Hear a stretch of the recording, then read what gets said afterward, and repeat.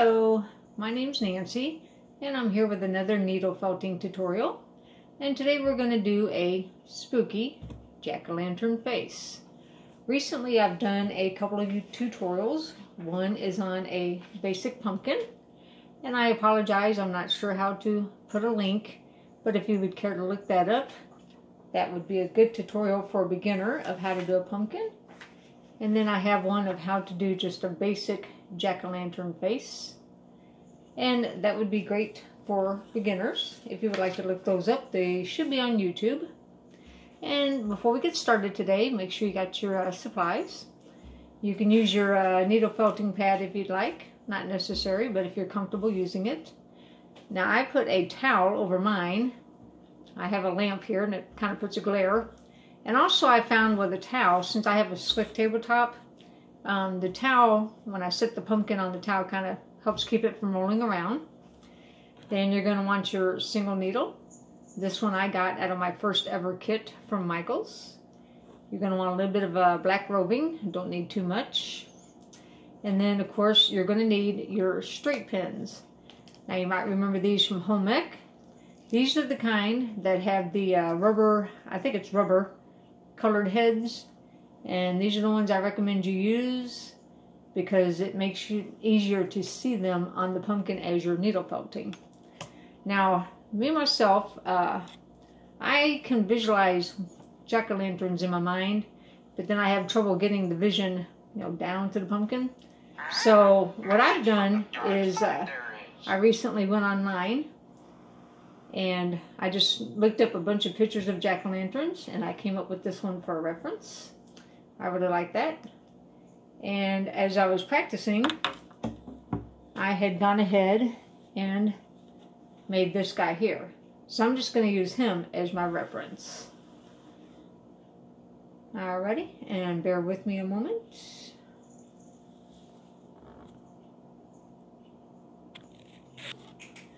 Pardon me for the interruption. My husband was texting me. Pardon. One moment. I'm going to move around the table. I'm going to switch chairs here.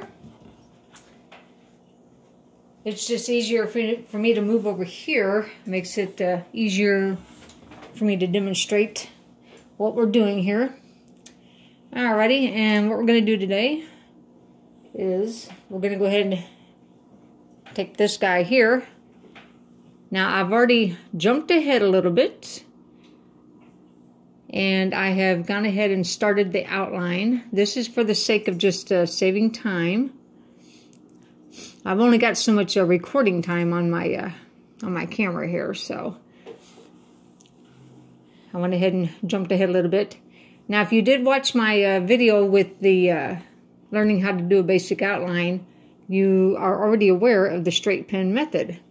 And simply what it is taking your straight pins and outlining the face. Now one thing I do, I have found is a lot easier, is go ahead and do your mouth first, because you might go ahead and do your eyes and do your nose and all that, and then after you get done, you might realize, hey, wait a minute, I put those like too low, and then your mouth is like way down here. Well, obviously you don't want the mouth on the bottom of the pumpkin. So I find it's easier to go ahead and do the mouth first to make sure it's up where you want. And then if you want the nose, do a nose. If you don't want the nose, then just go ahead and do your eyes. And I find that's a lot easier. Just go ahead and do the mouth first. Now when I do the mouth, as you can see, I do the outline first. And sometimes these pins don't always cooperate. Now this doesn't have to be exact. Now if you like to be symmetrical, you could do this, in a symmetrical manner. If they're a little bit off center, you might want to go for a goofy look. Like I said, if you watched my other video, that was just a basic face. You could always go for goofy. Doesn't have to be symmetrical. Now, me myself, I like to try to be symmetrical when possible, but not always necessary. And that is the one thing that is fun about jack-o'-lanterns is, if you noticed at different carvings, or if you've done one yourself, sometimes they're not always, perfectly symmetrical. and that's part of the fun of jack-o'-lanterns. Now, the good thing about the straight pin method here is that you can actually, move your pins around. So after you do your basic face, you might want to hold it back, look at it, and you might be, oh, wait a minute, this eye is like, whoa, way too big. You can make this eye smaller. You can make that one bigger to match. Now, what I do for teeth, since I've already got the outline of the mouth, for jagged teeth, you're just going to make just triangles, which is, just a simple concept. Just make some triangles here. Now what I do is I do one triangle at a time. And you will notice as I'm putting in my pins, do not put them like all the way flush to the pumpkin, because actually when you go to do your felting, by having them, like stick, I hope you can see that, by having them out just a little bit, it makes it easier to see your outline. Now what I do after I do a tooth is pull out these guys here, and that just kind of gives you a better visual. All right, and there we go. That is one tooth. Okay, this guy is going to fall over. He's not cooperating. But that is one tooth there. Alrighty, I went ahead and jumped ahead a little bit here, and went ahead and put a couple more teeth in. I went ahead and put one there, and then I put this guy over here. Now I'm not doing as many teeth as my reference, but for demonstration purposes, it's easier just do a couple for you. All right, and this guy is going to just keep falling over, so. All right, now what I'm going to do is just demonstrate the nose. And I find it's easier just to, take a piece of roving. And actually, you don't need that much. When you're getting ready to do faces, details, whatever, always try to take off a little bit less than what you really, really, really think you need. Because you can always start out with just a little bit, and then you can always add more. Now, what I do is I'm folding this over and over inside itself to help eliminate the fuzzies. Then what I try to do, if possible, is try to kind of make the shape of the part that I'm filling in. What I'm trying to do here is, it's kind of hard to see, I'm trying to make a triangle. And then it makes it easier to fit in the nose. Now as you can see there, I kind of made that a little bit too big. So I'm going to try and make it a little bit smaller, a little bit tighter. I'm just kind of folding it in amongst itself. Just trying to make it tighter. Just folding in the fuzzies. Making my nose a bit tighter, a little bit smaller. Then I'm just setting it inside the pins. Okay, kind of holding it with my thumb there. Taking my needle. Now all you got to do is I'm going beside my thumbnail here, so I'm not poking myself. And just get yourself a good tack going. Now, there we go. Go ahead and pull that pin out. Pull this guy out just a little bit. There we go. Just makes it easier to see them. If you go ahead and just pull them out a little bit. There we go. Now, once you get yourself a good tack going, get this tack down, you can actually move your thumb out of the way. Now, what I'm doing here, this is over the border of the outline. Just take your needle and pull in your fuzzies. Okay, now I'm just going to go ahead and pull this guy out. There we go, so I can see him. There we go. And as you're tacking down your roving, just take your needle. Any fuzzies that are hanging outside the border, just pull them in with your needle and tack them down. And that's the basics. There we go. Now once you get yourself a good tack down going, and it seems to be holding, you might want to take an extra minute here. Then what you can do is go ahead and pull out your pins once you get yourself a little tack down going. Because if you go ahead and move your pins now, it just kind of helps you, to keep from bumping into them. And just go ahead and pull out your pins. There we go. And there's your nose. Oh, got some fuzzies here. Just kind of bend them down with your needle. There we go.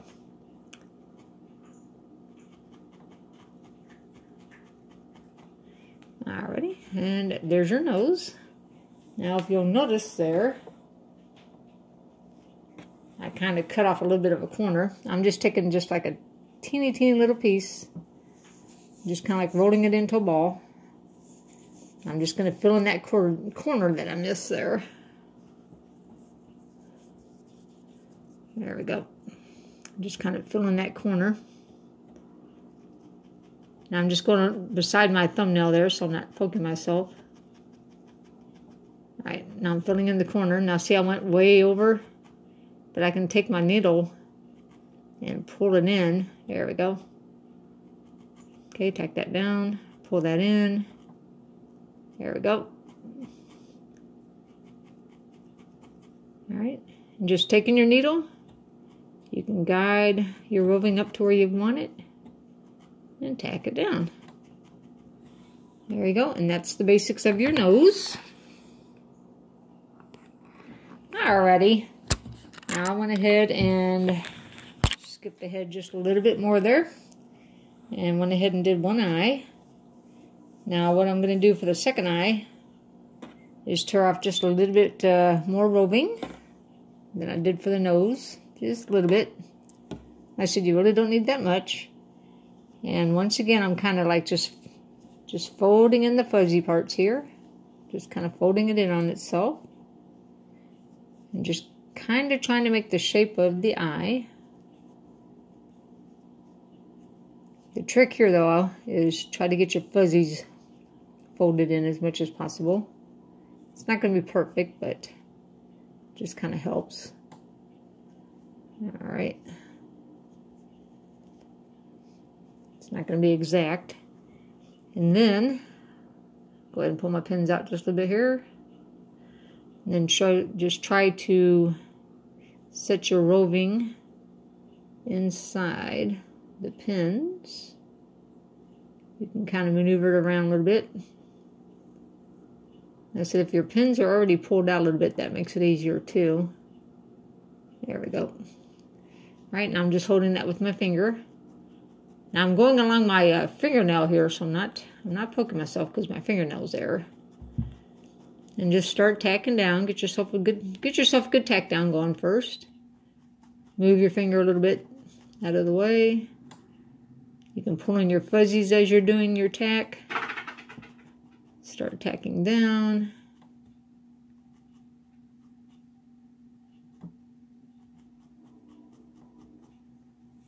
All right.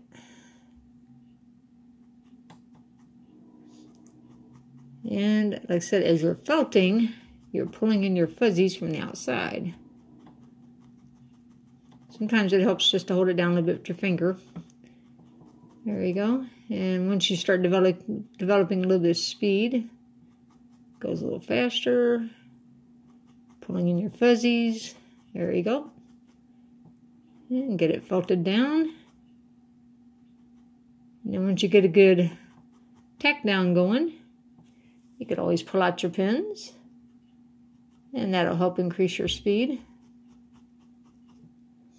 There we go. There you go. And then all you got to do is pull out your pins. And you can just really go to town. And you can start tacking, start felting it down a lot faster when your pins are out of the way. And after you pull out your pins too, you can see where you missed fuzzies. And you can pull those in and make a smoother edge. Now I find too, as you're pulling out your pins, put your little container like right beside you. That way you're not reaching across the table to put them away. Okay, and as you can see there, I've still got some fuzzies. I'm just taking my needle, pulling them in, and felting down. And that's how you do your basic eyes. Okay, now I'm going to show you the basics of how to do a mouth. And one little trick I've developed is pulling off just a piece of roving about like that. I said don't need much. Actually, it's a little bit thin. Pull out just a bit more here. And I find it's easier. Kind of twist it just a little bit. Now I take the fuzzy ends, kind of bend them over, and just kind of like twist it with my fingers. Twist it tightly. That helps eliminate some fuzzies. Then come around to your other end, fold it over, and then just twist it with your fingers. And this helps eliminate your fuzzies. Makes it easier. Alright, get your fuzzies eliminated. And then what I'm going to do here, since this is kind of a long piece, I'm going to lay it right about there. Right, and the pins are kind of helping to hold it in place. There we go. Just hold it with your finger and just start tacking down. Using your needle to get any fuzzies that went out of the outline there. And just start tacking down. Doesn't have to be perfect because you're going to fill it in with a lot more roving. But what you want to do here is just get yourself a good basic tack down going. And once you get it to hold a little bit, here you go. Like I said, any fuzzies that got out of the outline, go ahead and just pull them in with your needle. There you go. Got that started. Okay, this guy's just going to insist on rolling forward, so we'll just let him do that. Now what I've got here is I've already got a piece. I've already pre-done it. All right, we're going to put you there for the upper. All right, just start tacking down. Like I said, it doesn't have to be perfect. There you go. Okay, and what you could do is just bend it a little bit. There you go. Bend it in. There we go. Got yourself a good basic outline going. All right. All right, we'll just set him up like that. And I've got myself another piece here. Now what we could do is just lay this along the tooth. Bend it up. All right.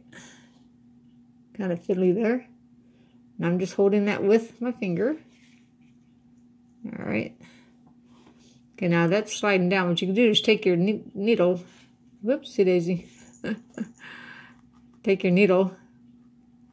Encourage it to go back up to where you wanted it. There you go. And just start tacking down. All right. There's the pin I missed. Pull him out. There we go. Start tacking down. There we go. Just start tacking down your outline. Any fuzzies that went outside the outline, pull them in with your needle. There we go. And that's how you can start doing your basic outline. Alrighty. Okay, got most of the outline done here. Gonna do just a little bit more. Now I've got like a really long piece here. Now what I can do is I'm just holding it with my thumb. Just getting a good tack down going. Not wanting to cooperate today. All right, there we go. Get myself a good tack down going. Got to pull out my pins. I said it does always make it easier to pull out your pins first. There we go. Get yourself a good tack down going. All right.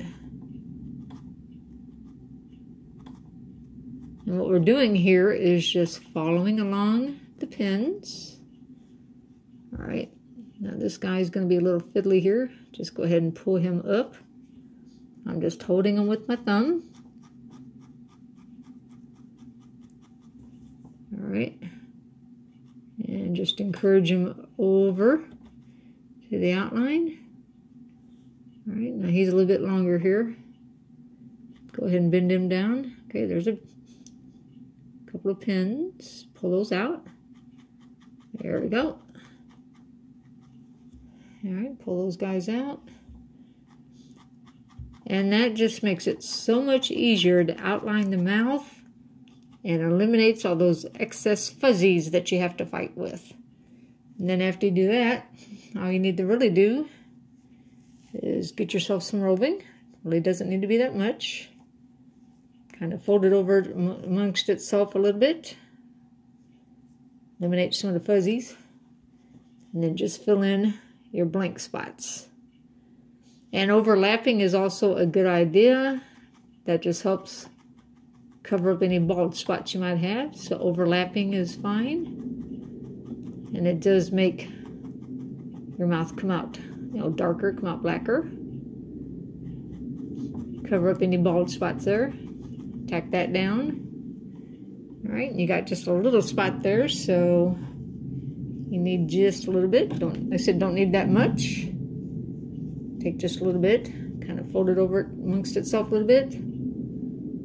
Tuck it into the bald spot there. Hold it with your thumb. Take your needle, guide it in. All right, there's a pin that got away from us. Pull that out.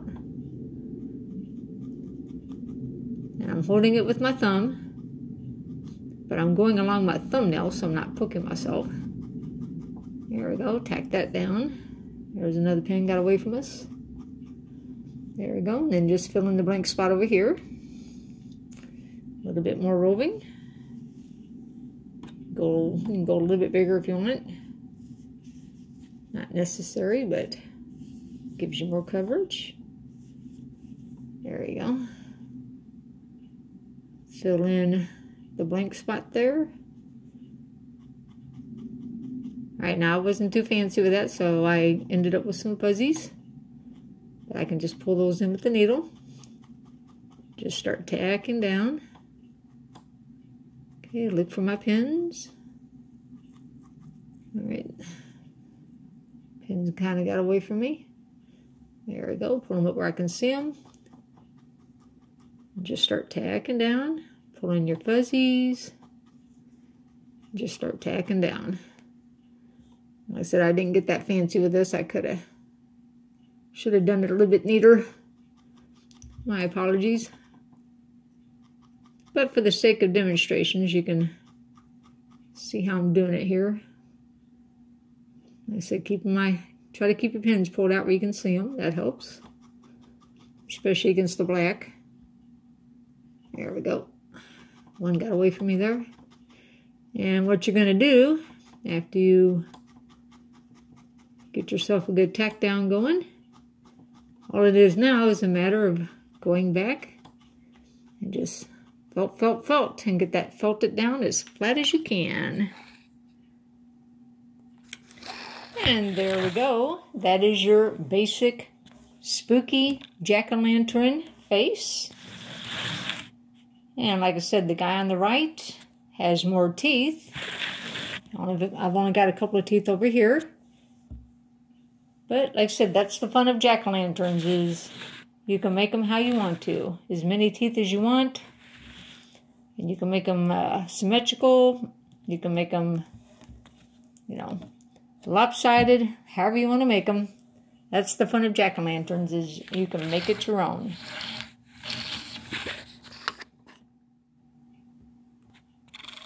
Alrighty, and that wraps up the jack-o'-lantern video. I hope you enjoyed it. I would greatly appreciate if you would like to watch my other videos. How to needle felt a basic pumpkin and the basic jack-o'-lantern face. That would be great. Like I said, they would also be great for beginners.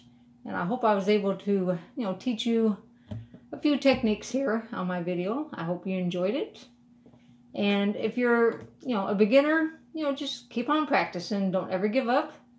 I mean, I'm still new at it. I still make mistakes, but it is so much fun. And the more you practice, well, the better you'll get. All right? And y'all have a nice day, and happy felting.